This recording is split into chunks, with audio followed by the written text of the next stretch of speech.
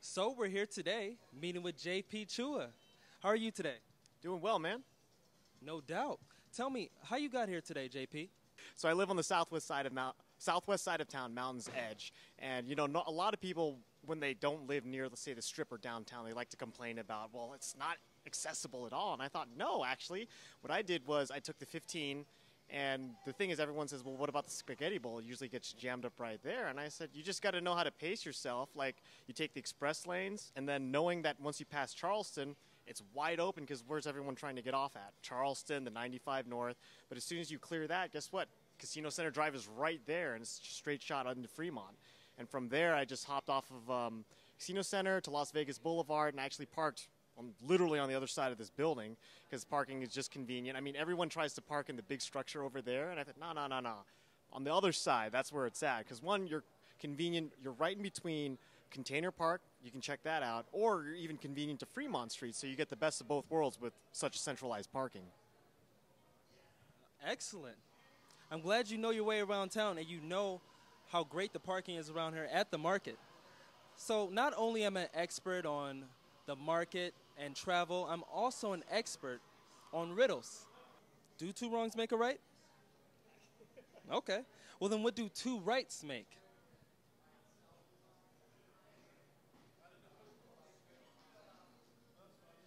Two rights make an airplane. So tell me, JP, what you got going on? So one of my biggest projects to date is Airline 4.0. It is a commercial transportation startup based here in Las Vegas. The idea being opening up secondary markets here in the U.S. to international destinations. As an example, if we wanted to go to Hong Kong right now, the best way for us to do that would be fly out of here to San Francisco or L.A., then catch the flight nonstop to Hong Kong. Now, while that's good, I always like to look at my parents, for instance. They're 60, 70 years old. They're not as able as they used to be. And yet, whenever we want to go to the Philippines, being Filipino, we always have to travel through one of these cities. LA is, quite frankly, a nightmare because domestic and international terminals aren't linked. And what that means is you have to go out of security, gather all your bags, then go back through security, check all your bags. And you can imagine how a 60, 70-year-old having to do all that, they're not able to. So the idea behind Airline 4.0 is to open up secondary markets like Las Vegas to the global community, because if you think about it, we are a global destination. We'll get visitors from all over the country, all over the world. And it's amazing that really we're very limited in nonstop flights to, say, Seoul is one nonstop, London is another nonstop. But what about Hong Kong, as I mentioned, Singapore? I know we certainly get visitors from those areas of the world, so how come we don't have those nonstop connections? And again, it's not just Las Vegas, but it's also other secondary markets in the world. Reason why I chose Las Vegas is not only for the convenience of living here, but just the global aspect of the city and this community where, we could go on the Strip right now and meet 10 people from 10 different countries. That's the amazing part of it. And I'm hoping that Airline 4.0 can, make it more convenient for international customers and international visitors to come check out our great city, whether it's the Strip or even locally here downtown. Excellent. So I'm curious, Airline 4.0, did you try 1.0, 2.0, and now we're on 3.0, 4.0? The idea behind Airline 4.0 is if you look at our big airlines, Delta, United, and American, we would be the fourth one. And the 4.0 signify what our moniker is, the next generation airline. 4.0 kind of epitomizes that in the sense that we are going to be utilizing technology for improved efficiency. We will be a very tech-friendly airline, as is the best way I can put it right now. Very nice. Tell me, what's your opinion of this downtown Las Vegas community? I've visited Las Vegas, downtown Las Vegas, both before and after I was able to gamble. And I've just noticed just the sudden revitalization, thanks in part to Tony Hsieh.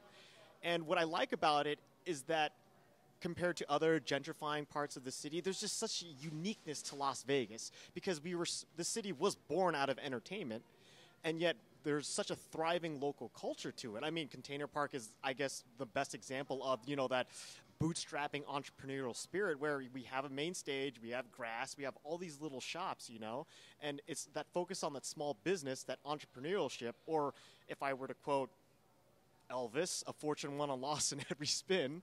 And it's just the uniqueness of this city, I think, is epitomized here in Fremont. The revitalization, the gentrification. And you look at shops like the market we are here today, Commonwealth, which is a nice non-strip alternative, or even Container Park. There's just so many great aspects of downtown that, I think go overlooked for locals and visitors. Absolutely. I couldn't have said it better myself. So tell me, how does your vision of Las Vegas and come together with Airline 4.0? It's funny because I'll have a lot of friends, when I talk to them, they're always wanting to get out of Las Vegas. And I say, well, I'm the only idiot that wants to stay. But it's not about, it's not about the heat. I look at the community. There's just so many advantages and opportunities here to build a better community. CCSD, for example, that's one. We just have such disparity in the community because we have rich areas like the Strip, and yet we are struggling locally in the community. So my grand vision for Las Vegas is to make it a world-class city known not just for the Strip, but, we have Tesla coming in. We have we have Tesla coming in. We have maybe more. We have the drone test site. So really, Las Vegas and Nevada as a whole, there's so many opportunities to grow as a city and as a community. And the way I want to, how I want to incorporate Airline 4.0 into the growth and the future success of the community is that providing these worldwide access. Because yes, we can go on the internet, we can Google everything, but personally, I studied Latin all growing up. I was a bit of a language nerd. Studied ancient Rome, the Empire of Rome, and all that. And then when I finally got to go to Rome and be in the Forum and touch all these columns that are 2,000 years old, it was very visceral. You read about it in books, but to actually physically touch this column and know that there may have been a kid my age leaning up against this column 2,000 years ago, that's what's amazing. And, a lot of people have never seen Las Vegas, have never been to Las Vegas. So, again, internationally or domestically, Airline 4.0 wants to open up the community to really enriching people about what Las Vegas is about, aside from just the gambling. No doubt. All right. Before we end our meeting at the market, where can all the curious people find out more about Airline 4.0 and everything else you got your hands in? So Airline 4.0, the website's very easy, airline4.com. And then if you want some more interesting tidbits, basic lifestyle or my travels as I'm working on the startup, my Instagram account is JPVegas21. All right. JP, we have one more riddle for you. A man gets in his cabin in Michigan. 4 hours later, he gets out of his cabin in Las Vegas. How is that possible? He flew coach. That's right. He's in an airplane. Thank you once again, JP. We'll see you soon.